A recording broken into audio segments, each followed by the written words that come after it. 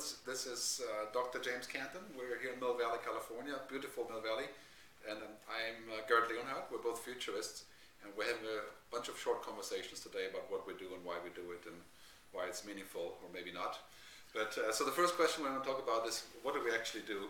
Many people don't know what a futurist is, or they're thinking of Ray Kurzweil as the imminent futurist. But what are we doing? So how do you describe your job?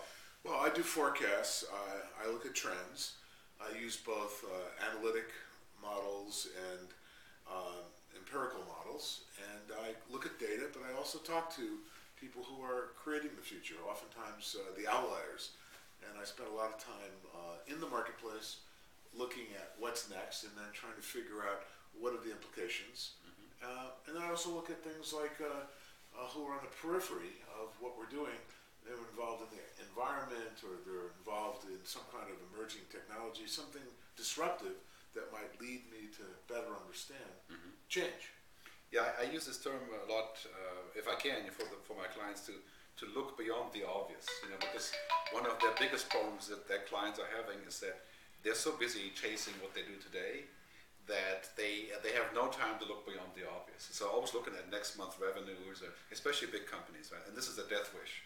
Because as you can see, for example, Nokia, it was quite obvious that the touchscreen was coming, right? But it was beyond their level of obvious. Right. So my mission is to bring that, I think, forward. So I'm looking at 3 to 5 years to bring it forward to them. Yeah, I think I share that perception. Not all futurists are the same. Right. There are some very thoughtful futurists that you wouldn't want to speak to your group because they'll put you to sleep.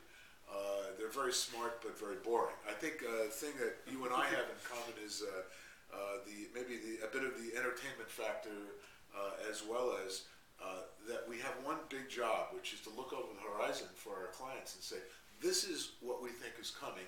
You're focused, as you said, well, on the next quarter or maybe even the next year. We can tell you how to prepare, how to invest, what kind of talent you need to get ready for that next impact on green and sustainability, or what's coming in terms of the challenges to your ecosystem and competition. I think that's one thing that futurists should do, which is to think about what's coming next. There's a Chinese saying that, I think it's Chinese, that says, if you want to know about the future, ask your children. Because children have this horizon of going, having imagination. And it's so hard to keep imagination when you're just always stuck to the bottom line. So to bring this imagination back to them and say, you have to be able to use the sort of play factor, and think about, okay, my company today, for example, in the car business, in 5 years, cars are going to be about transportation. They're not going to be about status symbols, some of them, but not most of them not, right? So what is beyond that obvious? It's very hard to do when you're stuck in the current to look at what's outside of your current world. Right? Kids can do that. Absolutely. In fact, I have a motto that says success is a barrier to seeing the future. Yeah. Current success, because you think this is the way it's going to be. There is no steady state. We collaborated together on a project, a speaking project for Volkswagen, of course. And I was in the States, and you were meeting with the client and presenting. What did you learn from that another client might help us understand about how the courage of that client even to ask us to think about the future with them? Well, I think the challenges are clearly for us is, there's cultural issues about how people do things and why they, for example, in Europe we're risk adverse, and Americans are obsessed with risk and the opportunities. They're pioneers and they're cowboys in many ways, in a positive sense, right? In Europe, we don't do that. Right? So I think it's very hard and a challenge for us to be internationally equally versatile. When you go to Japan or go to Asia or South America, everybody has a different culture of innovation. But one thing that's in common that I found a lot is this, people don't change unless you give them either pain or love.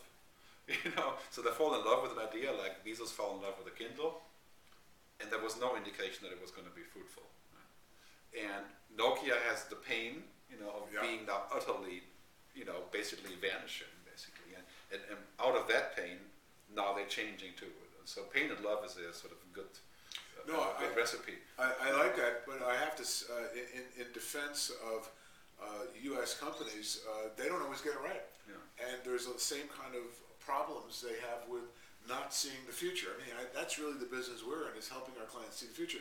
You think about it, Microsoft, they stayed too long with their model, their paradigm is based on the desktop. While the internet was emerging, they didn't quite see that. Yeah. You have more agile companies like Apple. I started at Apple, I was on the original Mac team, and much of what I learned from Steve Jobs, tearing paper up and exploding because we just didn't understand how to be more what I call future ready.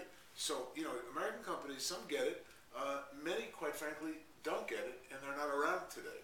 Yeah, I mean, I suppose it works both ways. So I think there's really value in how people do stuff in Europe as well as South America. Right? There's all different values. But the bottom line is, seeing the future as you are in the present is right. Sort of you have to be not schizophrenic, but you have to be dualistic. Right?